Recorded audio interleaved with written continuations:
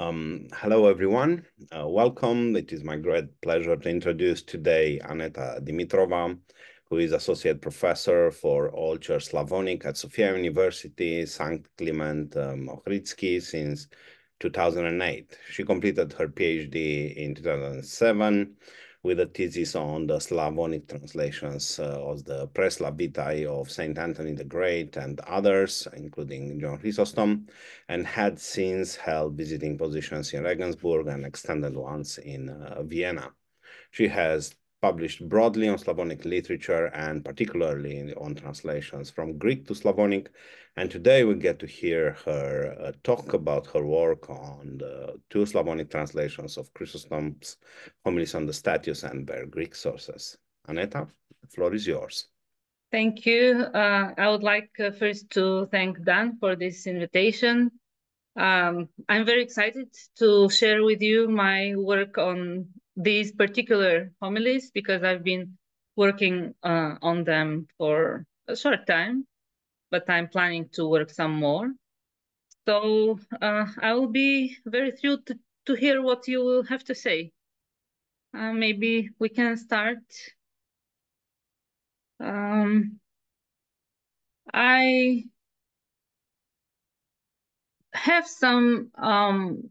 some examples, of course, on in Old Church Slavonic, but I try to translate them in English or to make them as technical as not technical as possible. And I've made a small schedule of my talk today. I'll try to say something about the most important and the earliest translations of the homilies on the statues in Old Church Slavonic, but especially I will focus on the complete ones.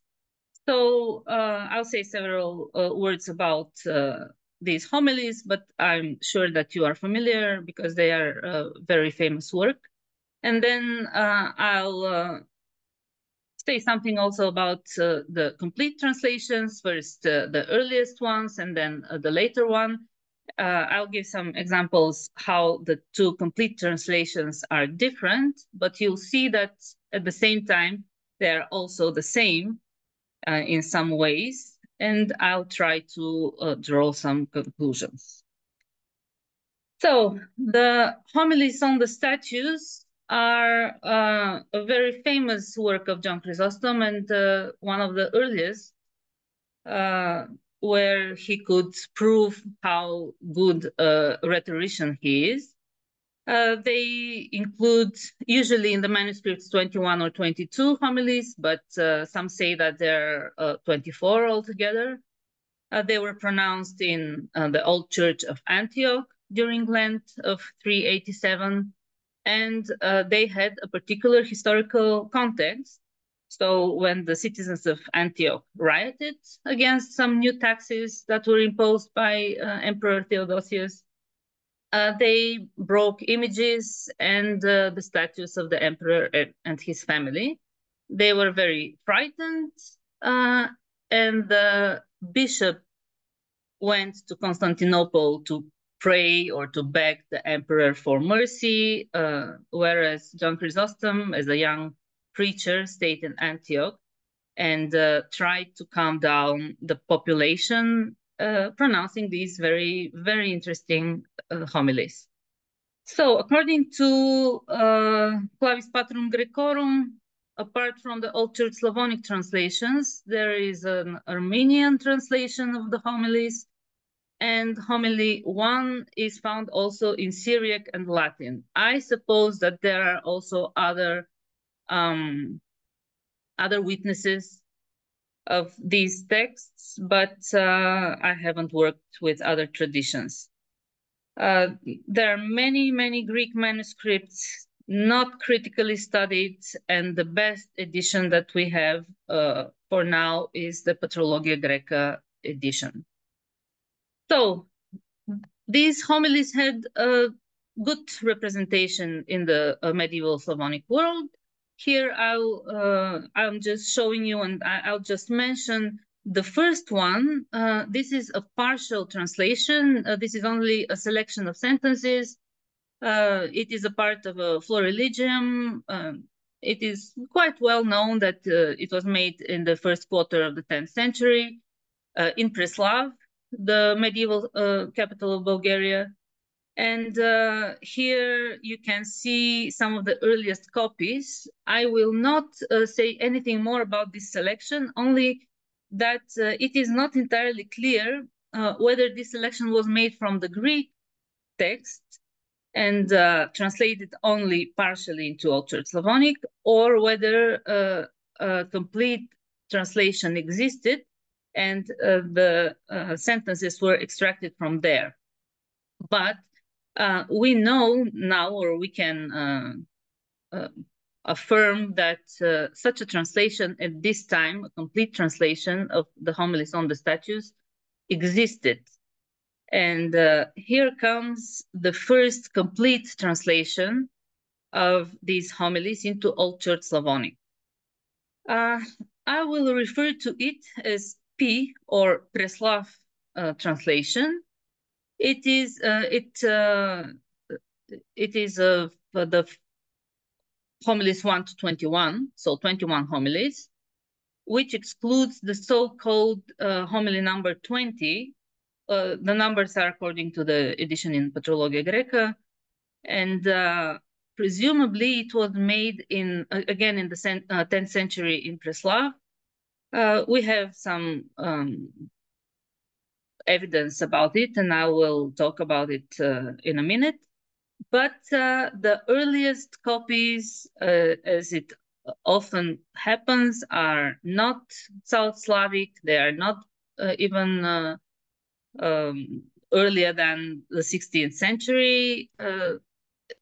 This translation is known from at least 15 copies, which are Russian, and date from the earliest one is from the end of the 16th century. Something about these copies, here you see one of the pages of such a manuscript, but I've compared at least 3 of them, and I have access to maybe 5 out of these 15. And these 3 are very, very similar, maybe written in the same scriptorium, maybe even by the same scribe, or at least 2 of them. So it looks like this tradition started or was revived at some point in Russia in the 16th century. But as we will see, there are also some traces that the translation was made much earlier, and it had some transmission also in Bulgaria or in South Slavic world. So what is the evidence that makes us argue that this Preslav translation was made in the 10th century? Because we don't have copies from then and from Bulgaria. But usually, if we want to ascribe a translation to the Preslav period, which means to the first Bulgarian kingdom, not later than the end of the 10th century or the beginning of the 11th, usually we look at the language and the linguistic evidence. Here I will not read much, but there are usually words and some parts of the grammar that are typical of the translations from the Preslav era, and there are lists of words that are usually used in such other works, also translated or not translated, that are of indisputable Preslav origin. Here, also the Russian scholars, Gorsky and Nevostruev, in the mid-19th century, gave a very, very large list of such words from this particular translation of the homilies on the statues. So it was known since the 19th century that this translation is very archaic compared to the manuscripts that it was preserved in. And here I gave several words that are typical of the manuscripts of the texts of Preslav origin. Some of these words are from Proto-Bulgarian origin, and others are of Balkan Latin origin. Many of them are of very limited use. For example, they are not used outside of such texts, or they are not used later. Usually for these notions, there are synonyms. So we have an abundant material about the archaic nature of this translation. The second piece of evidence that these Russian copies are maybe the beginning of new transmission history, but they have some long transmission history before that, is that there are also already some mistakes, scribal errors, which were due to misunderstanding, and presumably there were many generations of transcription, and these mistakes were piling up. Here I chose only 3, but there are maybe dozens. I'll read some of them because there are a few. For example, in all the manuscripts that I've seen of this translation, in a certain context, we read dobrovolje, which means goodwill, and it doesn't make sense in this context. It is instead of dobrovonje, which means good smell or fragrance, and in Greek we have euodia or miron. The second part of this word, dobrovonje, which is the root for smell or fragrance, was maybe already a little bit archaic in the context of the 16th century Russia.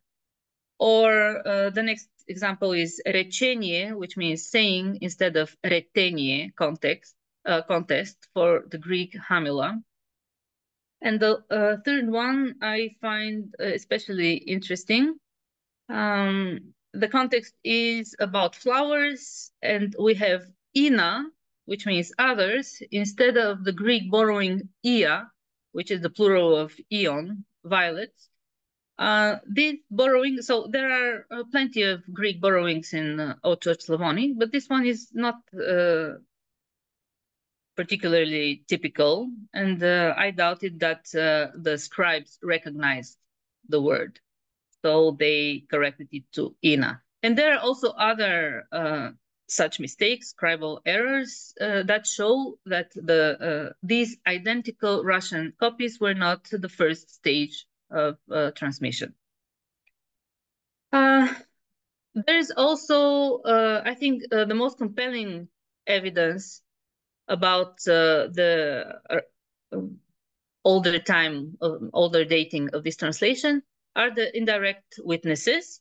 So parts of this translation of the homilies on the statues are also part of other texts, other collections of homilies that are indisputably more archaic.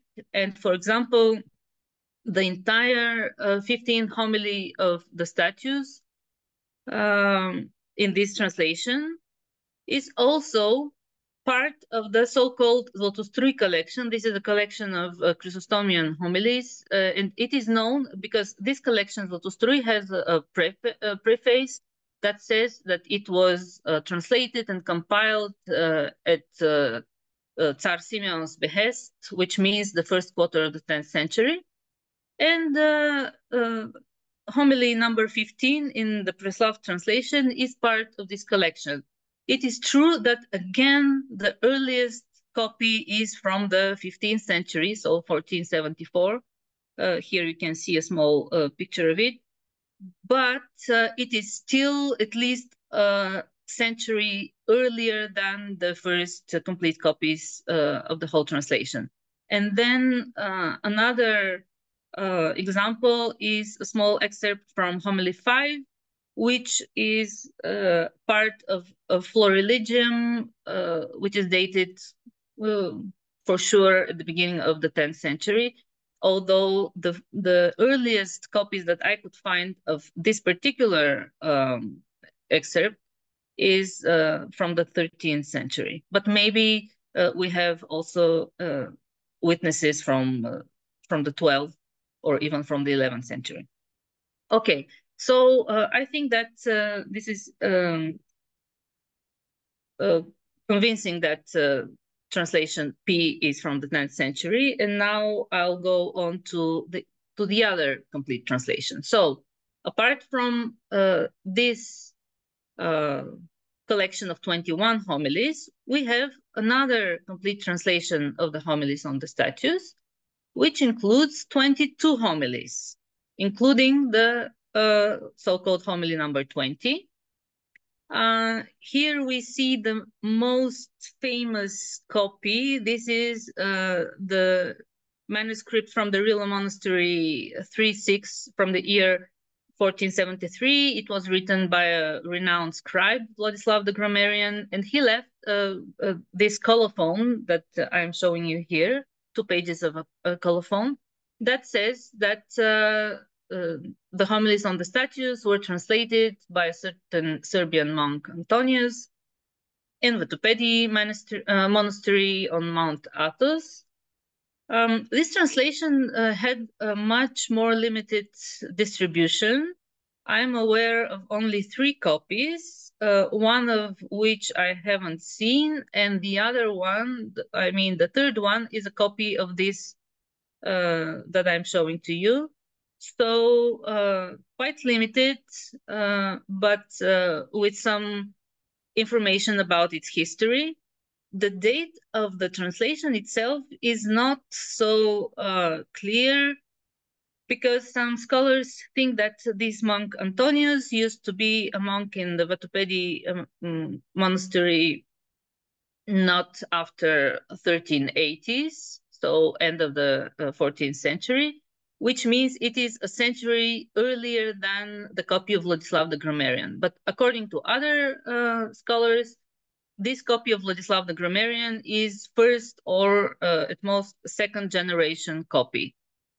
I think these 2 arguments don't contradict themselves, so it is possible that the second translation was made in the 14th century.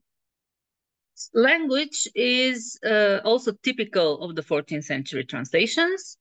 Very, very literal, much closer to Greek grammatically. I have several examples here. I'll just read the most interesting ones. For example, the Greek fere, which means come on, well, in this translation is translated as prinesi, which means bring, so literally bring, which makes no sense in the context, but it's every time like that. There are several calques, like homodulos, which is usually translated as with one word, meaning fellow. Here it is with a calque, edinoraben, which means enslaved together or of one serfdom or something similar, and so on. From the grammar, I can say that what is very typical of the translations of the 14th century is imitating the Greek definite article, because in Old Church Slavonic there is no definite article. One way to render that is with the relative pronoun ije, and in this Athonite translation A, the second complete translation, this ije, which imitates the Greek definite article, is used even when the Slavonic language didn't need it. So here I have several examples. I'm not going to read them, but it is all over the whole translation. So when we look at the 2 translations, A and P, or P because it's the first one, and A, which is the second one, they look different. They use different words. Usually they are synonyms, but I think the most compelling evidence that they are independent is the Greek text. So I'll say a couple of words, although I already mentioned that the Greek text is preserved in, according to Pinakes, more than 230 copies. But we have to be careful how we count these copies, because many manuscripts are listed twice, because homily 20 is listed as a separate item. So if we remove, even if we remove these repetitions from the list of Pinakes, or some fragments and so on of separate homilies, still there will be maybe more than 100 remaining copies with this text. Unfortunately, there is no critical edition, as I already said. I'm not aware of a critical study of this tradition, and therefore I'm forced to look at the manuscripts themselves.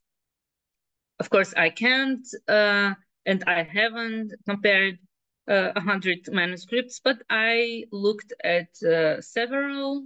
Here I showed five manuscripts from the 9th to the 11th century, although it would be interesting to see what happens in the later tradition, in the 13th, 14th century.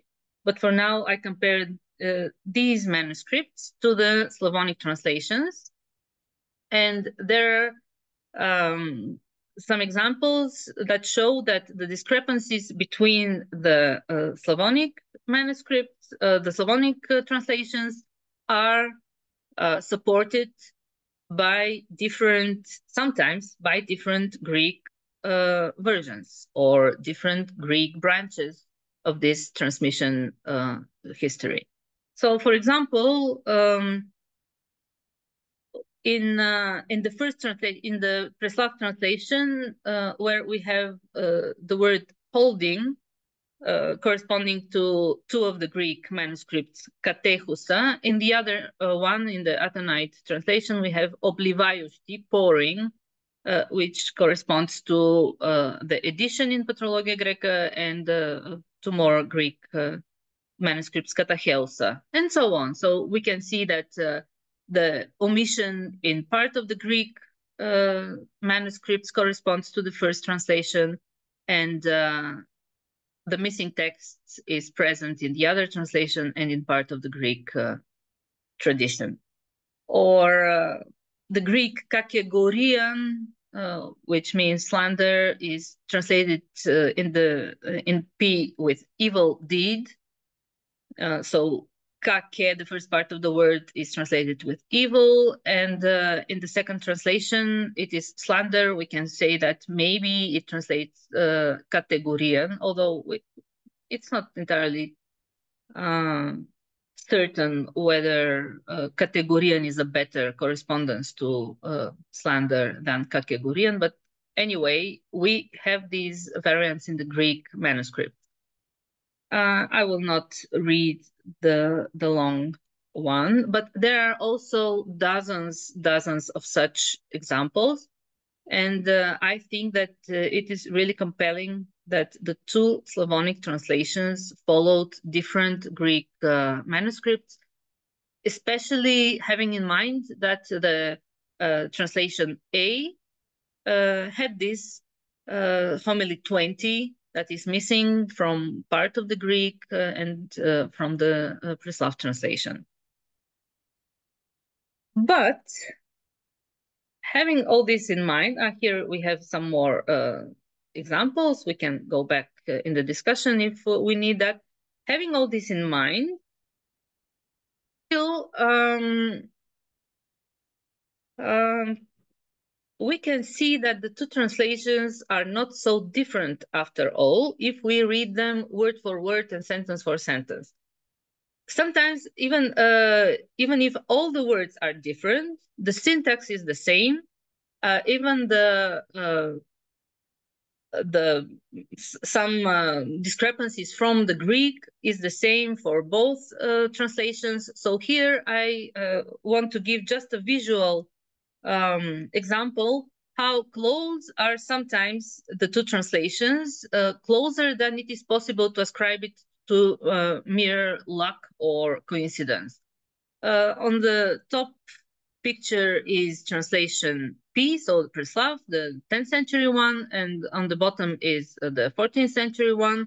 And with red, I have underlined where the two translations coincide completely, which is not possible if two independent translators had worked on these texts apart from each other. And with the blue, these are only word order changes, but here are several completely random examples how alike these two translations are. So what I argue, and I think I can go to the conclusions and then discuss it further a little bit later. John Chrysostom's homilies on the statues obviously had an abundant and at the same time restricted reception in the medieval Slavonic world. So I haven't mentioned, but there is one more complete new translation, but it is later in Russian from the 17th century, which was based again on this Preslav, on the first one, on the first translation. And we have the original copy of the translator who just wrote between the lines the new Russian translation. So on the one hand, we had many attempts at translating this Chrysostomian work, but on the other hand, we don't have enough traces from the earliest translation, and it was revived. So the first complete translation was revived in the 16th, 17th century Russia. But it left its trace in the earlier sources, and I argue that it was the underlying text for the 14th century translation that was made on Mount Athos, which indeed was based on different Greek manuscripts. Some parts were translated anew, but mainly it supplemented and corrected the shortcomings of the first Preslav translation. So this is what I wanted to share with you, and I will be very interested in your comments. Thank you for your attention.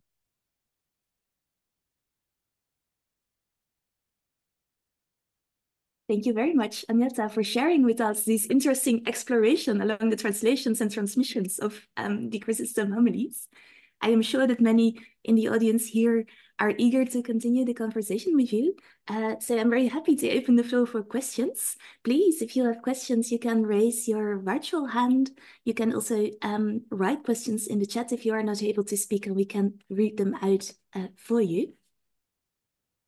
And perhaps if I could start with a brief opening question. So you mentioned several times the reactivation of the transmission of the oldest translation of the homilies from the 16th century onwards. And I was curious if you could perhaps say a little bit more about a specific context, perhaps in which people suddenly became interested in these homilies, how they were transmitted, why at this moment there was such a revival of this particular work of Chrysostom. I'm not entirely sure about this text, but it happened also with other texts that at this time in Russia, it looks like there was some revival among some circles like the Old Believers, for example. So there were these scriptoria that were very active in providing older manuscripts and copying and distributing them. And usually we don't have the earlier, the sources, but these copies are then preserved. And sometimes the best we have are from these centuries, from, in this case, 16th century Russia, but we have also from 15th century, also quite a lot of copies of texts that we don't have in earlier manuscripts. I think part of this tradition is connected with the Old Believers. So this sect or heresy. Some would say, others would say just some part of Christianity that was a little bit more conservative, and they were interested in such texts. Thank you. It's interesting to hear a little bit more about this broader context. Yeah, thank you. The next question is by Dan. Thank you very much. A very interesting material you're presenting. Thank you for sharing that. I'm curious what's going on with the situation that you described, where the two translations come to next to one another. What's with that correspondence? When does that happen? Mm-hmm. You mean how would it be possible for the second translator to have the first one and work on it? And why would they choose to go in that manner? To just words, keep the phrase. Yeah, it's a difficult question, but it's not the only example here. So usually when we look at the South Slavic tradition, of course, we can imagine a continuous history of translations and writings from the 9th to the 15th, 16th century and so on. But we can see that there are a couple of periods that were especially active. The first one in the 10th century and the second one 13th, 14th, especially the 14th century. And what happens in between, sometimes it's not entirely clear. But in the 14th century, there was some kind of a revision of the books, of older translations. Some of them were translated anew, and I mean not only these Chrysostomian homilies, but much larger body of works. And they were already, I mean, the older translations were in some way already obsolete, full of mistakes, full of archaic words, incomprehensible, not suitable for the new audience, and so on. And one would say, why making a revision if maybe it's easier to make a new translation without looking at the older one? But well, that was the case in many of these parts. So they were translated completely anew. So they had nothing in common with the older translations. But then there were these other parts that were absolutely identical, which means that maybe there was a distribution of this older translation on the Balkans, and for sure on Mount Athos. The monasteries had rich libraries, and monks communicated with each other, so they could have access to these translations, which means that this monk had access to the translation, but needed to make a new one. And as we can see, this new one was not very widely distributed. If we have only 3 copies, maybe there were some others, of course, but not as many as we could expect for such a text. But Mount Athos is a good place for older and newer texts to communicate and to meet. But when does one retranslate something without reformulating the whole phrase? When does one keep the syntax? Is this one of those situations that I remember you showing in the Leuven? I wondered whether to show it now. I haven't prepared it, but I can try to find it and show it. What I showed in Leuven was exactly the rework of exactly this particular text. So oh, really? It was this text. Sorry? So I can, and if you look for the pictures, I'll describe briefly what I remember seeing in that picture for the others in the room. Yeah, I can. I'm ready. So I found it, and I think I can show it briefly. I'll just share this time my entire screen. So yeah, here it is. I hope that you're seeing that. Mm-hmm. So the lower text is the Preslav translation of the homilies on the statues. Yeah. And the corrections, so to say, is this 17th century Russian translation. But I suppose that something similar happened in the 14th century. We just have this example. Yeah, sorry. And if you extract from these pages the Russian translation, do you have the same thing that you showed us, like correspondence in phrase? Well, in some, I haven't seen more of these pages because only this page is online, and now it's a little bit difficult to get access to the rest of the manuscript. This is from the Russian State Museum, so the manuscript is not online. But the whole translation, that is the interlinear, so the new one, the new version, is preserved also in clean copies that look like a different translation. Mm-hmm. And if we didn't have this particular one, this page here, or this manuscript in particular, maybe we would wonder again, is it a new translation or is it just a revision? And we can see in the margins that there are some notes in Greek, which means that the translator had access to Greek. And some of the changes here are of older words with newer ones, but the others are just synonyms. So I'm not sure how important it was for them to make it more relevant, and at each stage, at each era, at each century, maybe these were different, I don't know, ideals. What's a good translation? What's a good style? For example, this 14th century one, according to me, it's too literal, a little bit incomprehensible.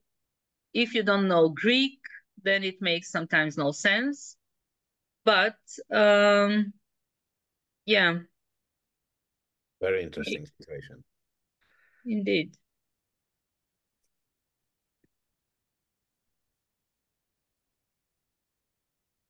Andy wanted to say something. Yes, Andy, please. Hi, thanks very much. It's a great topic again for this kind of seminar. I'm just curious about this. So there's this one homily that is left out in the first translation, but it appears in the second one. Have you been able to find out why that is? Is that because of its contents, or is it just, have you been able to track it down because of a Greek collection which doesn't have that either, or is it why is it absent, and why was it added by the second one? Yeah, this is homily 20. So in the Greeks, in the studies on the Greek text, they deal very often with the consecutive order of the homilies, how they were pronounced, at what time, in what order, how many of them were there, and how they were edited, because this Patrologia Graeca edition, it is a reprint of, as usual, of Montfaucon's edition, and Montfaucon used previous editions, and I don't know, maybe 9 manuscripts or so. So really, the way they are numbered in the edition, and this homily number 20 is put there after number 19 before 21, this homily was not in this position in all the Greek manuscripts. So there were manuscripts that exclude this homily altogether, or it is somewhere apart or after the homilies and so on.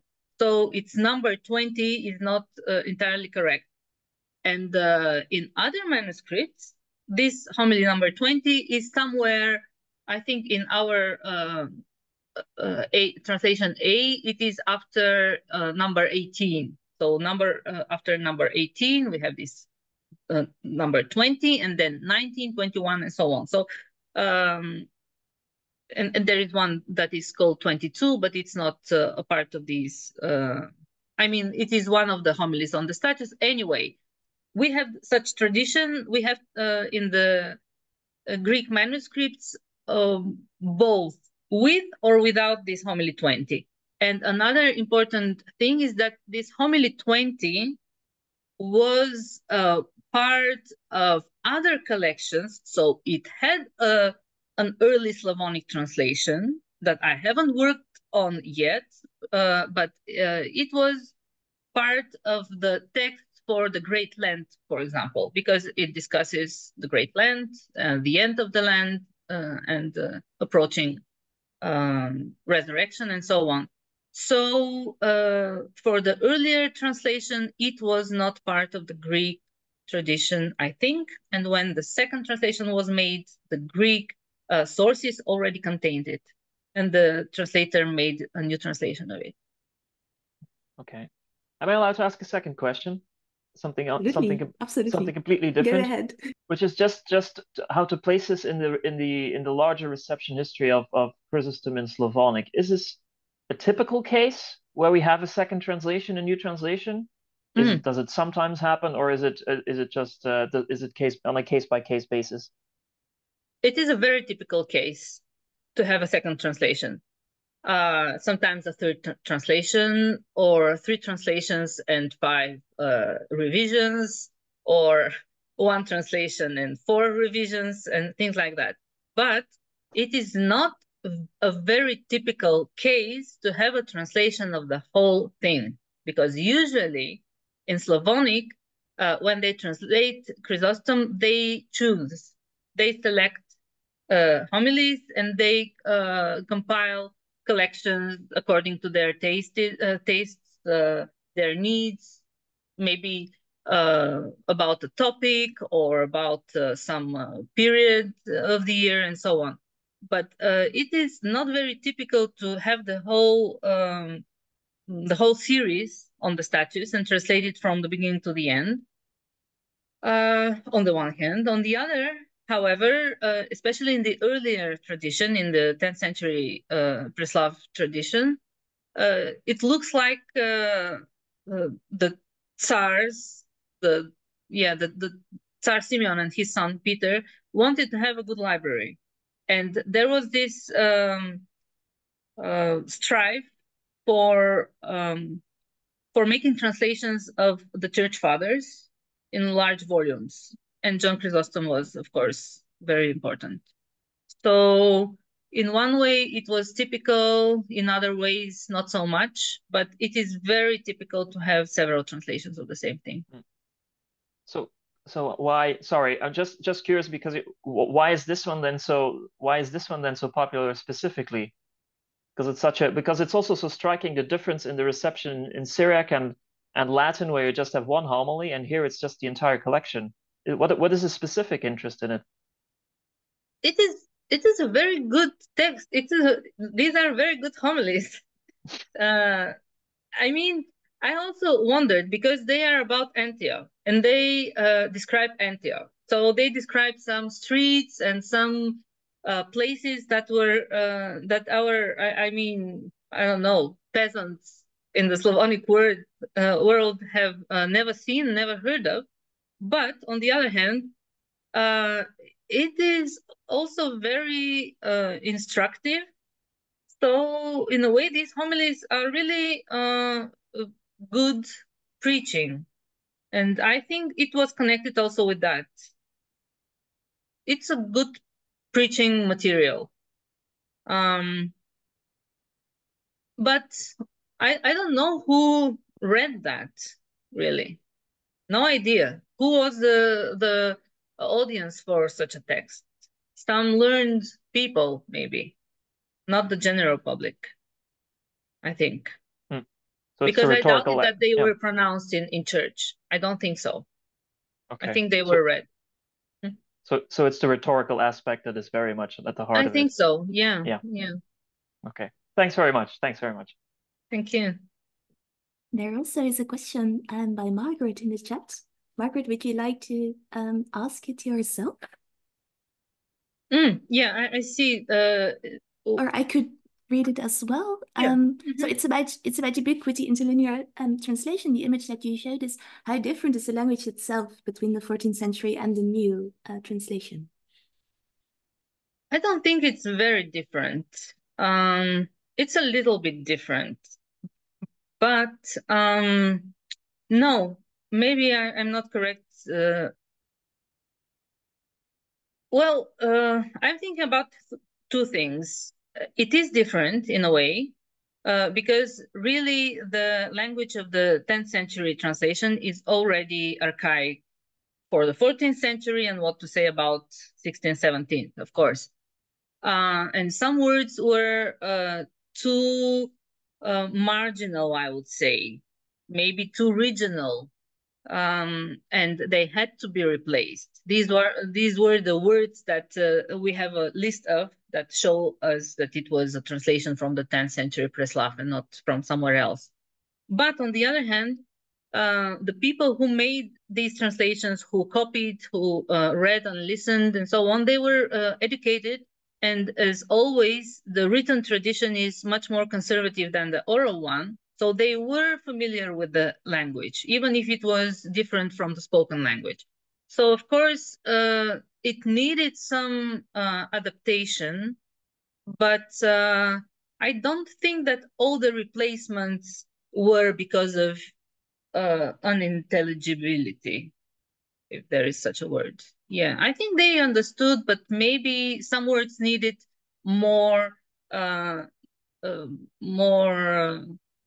revision than others. Some replacements don't make sense to me because they say basically the same thing, but others maybe were needed. But it's still the same language in development, so to say. Very interesting, thank you. And if there are no further questions, I propose that we here thank Aneta for this wonderful presentation showing us the pathways of the translation. And I'm also sure that there are many more discoveries to come. Thank you so much. Yeah, and thank you all for joining. Yeah, thank you. I see that Mariet asked about yes. the syntax, but yeah, it's, I think we can go on and on, but yeah, the syntax is similar, let's say. Okay, thank you so much for the interest and for the invitation. Thank you very much. Thank very you. good seeing everyone. Thank you. Bye to everyone. Good day, yeah. Thank you. Goodbye. All the best. Thanks, everyone. Have a nice day.